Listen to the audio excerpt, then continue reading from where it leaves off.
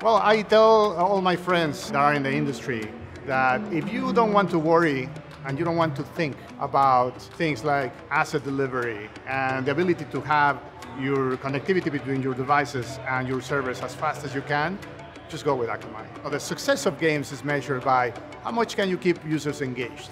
And how do you keep users engaged? Well, by giving them new content all the time. So that necessarily means stuff that needs to be downloaded from the web.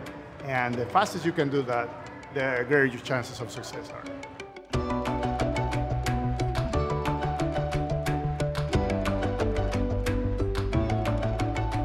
I mean, the reason I work in software is because at a very early age, I saw a video game and I thought, wow, this is amazing. I want to do this. So I got started in programming when I was 8 years old.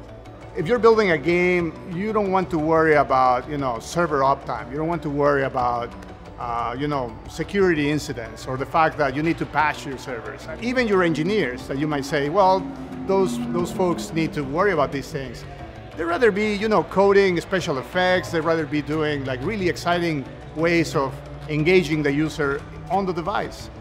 You want a player to just hit the ground running. You want a player that launches our game and can start playing right away. Well, content delivery for our games is very important because that, in a nutshell, is what drives the quality of the user experience. If Akamai wasn't around, we would probably have to multiply our team by I don't know what kind of factor, or make do with a subpar solution, right?